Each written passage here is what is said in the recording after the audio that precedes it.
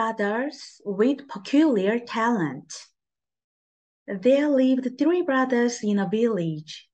Each brother had a peculiar talent. The eldest one had really good eyesight. He could see a small bug on a tree over the river. The second one was very strong. He could carry a house by himself. The third one enjoyed being whipped.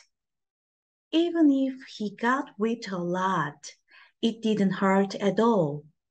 The villagers suffered from a year-long drought.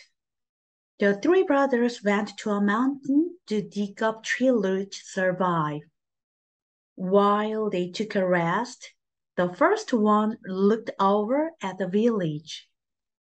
The fields had many cracks due to the drought. Many people looked weak from hunger. But there was a party with lots of food. It was the county governor's office. He couldn't endure the county governor's indifference toward the people. The second one went to the office warehouse during the night. He took 60 bags of rice from the warehouse. He shared the rice with all of the villagers. The next morning, the county governor found out the rice bags were stolen. He wanted to catch the thief, but no one in the office had a clue about the theft. The county governor ordered all the people who had breakfast that morning to come over. A lot of people were taken to the office yard.